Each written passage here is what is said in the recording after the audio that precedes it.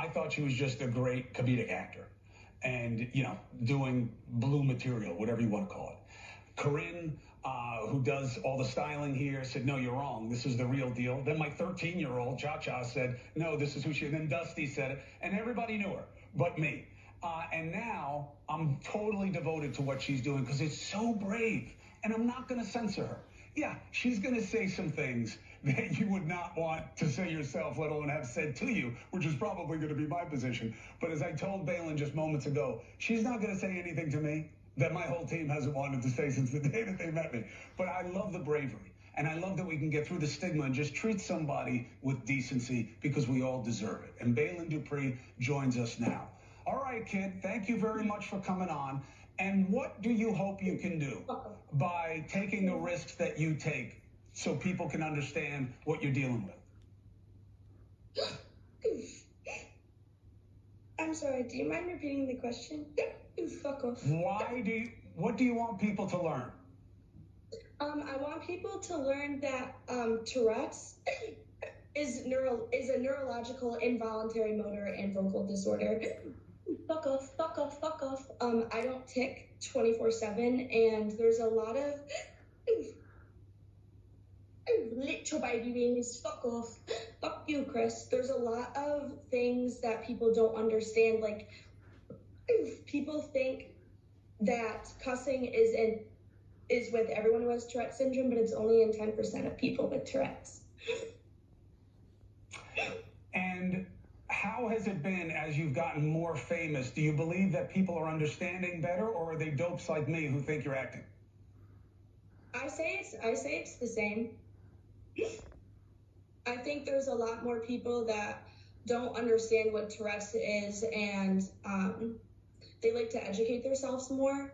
So I get thousands of DMs from parents, from teachers, from girls that have been diagnosed with Tourette's, and they've had to be kicked out of school for attention seeking because they rip up their homework or do things like that. I've had parents reach out to me asking me, oh, my son's coming home with a girlfriend and his girlfriend has Tourette's syndrome.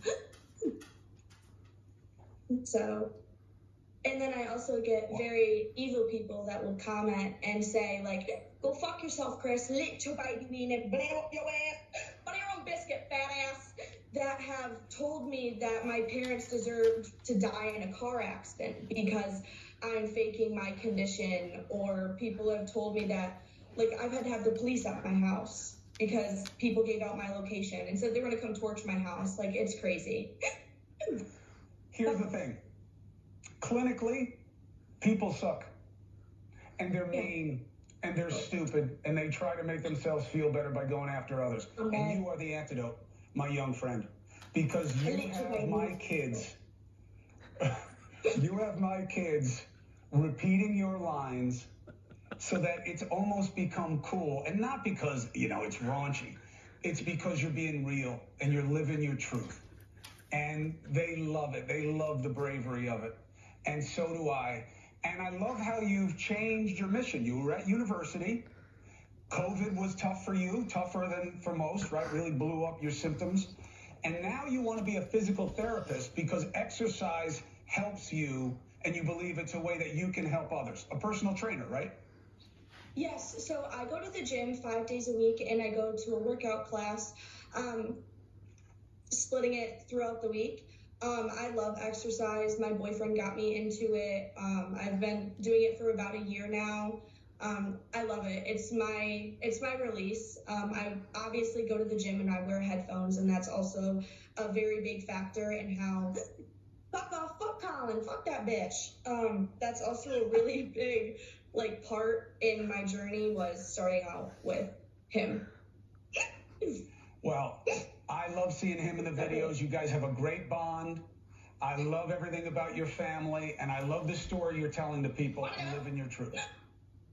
You're done. My kids. You're done. You know what? I am done. I got to go to phone calls because they're blowing up with support for you. So I hope you can watch it at home and listen to everybody who wants to say great things to you. Baylen Dupree, thank you for what you're doing. Thank you for coming on the show. And I look forward to speaking to you again. And by the way, I've had people say a lot worse. Thanks for having me. It was great meeting you.